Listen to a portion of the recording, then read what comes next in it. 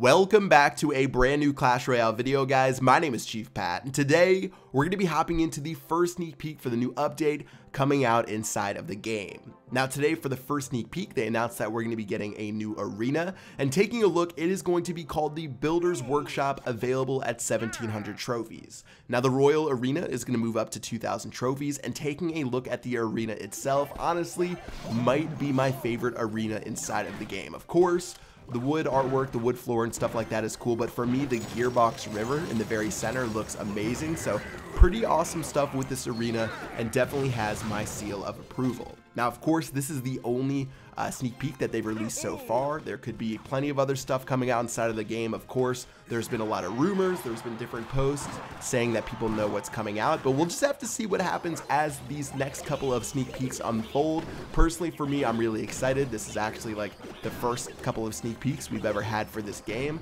so hopefully it will be an awesome update, and I'll definitely keep you guys informed with what's coming out inside of the game. So make sure you guys subscribe if you guys want to see some more sneak peeks for this new update coming out inside of Clash Royale. I would imagine that we're going to be seeing another tomorrow, similar to how they do it for Clash of Clans and all of the other Supercell games. So yeah, that is going to wrap it up for this video. I hope you guys enjoyed it. If you did, make sure you drop a like. Until next time, I will see you guys later. Peace out.